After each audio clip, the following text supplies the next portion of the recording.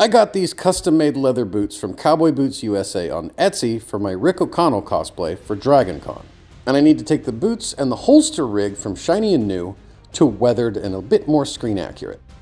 I'm going to do this with some sandpaper, acrylic paint, and some Fuller's Earth. Start out by removing the laces and beginning with 320 and 220 grit sandpaper, focusing primarily on the high edges and the seams of the boots. Now I'm going over this with some fairly light passes. I'm not putting a whole lot of pressure on it.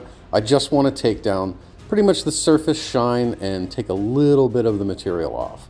Harsher grit, the 220, I'm using mostly on the toe caps and on the sides of the boots where a lot of abrasion would take place.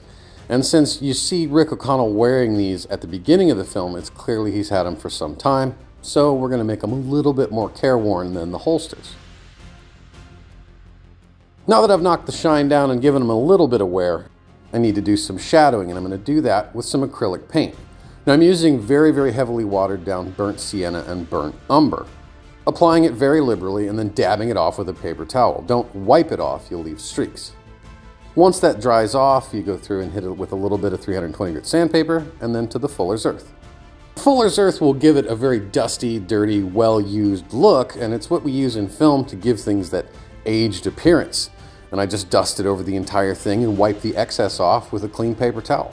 It stays behind in the seams and gives a nice, convincing, well-used look. I do roughly the same process with the holster rig, just knocking it down a little bit with 320 and 220 grit sandpaper, and then applying the heavy wash of burnt sienna and burnt umber. And I'm not going as heavy on the holsters because, unlike shoes, they're not going to get as much wear as a pair of boots would. I got this holster rig custom made from Todd's Costumes. I'll put the link below in the description. Later on, I'll go back and age all the metal parts of this as well, but that's for another video. Now, when you do washes and stainings on something like this that's worn on the body, keep in mind where sweat stains might be. Think about how things would be worn when you apply weathering. And remember, don't over-weather stuff because you can go too far really fast. And in about 30 minutes, I've taken my bright, shiny, and new down to beautifully weathered and ready for cosplay. Thank you for watching. Props to history.